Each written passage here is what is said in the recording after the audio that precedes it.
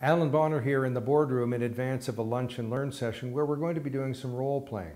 Now, role playing isn't the kind of thing that most CEOs do with their speechwriter, where the speechwriter says, yes, that was good, I'll change that paragraph, you bet, I'll put in a joke there, and so on. Your staffers are usually very supportive of whatever it is you're doing. Same thing with a speech to the troops. They are going to give you a good reaction regardless.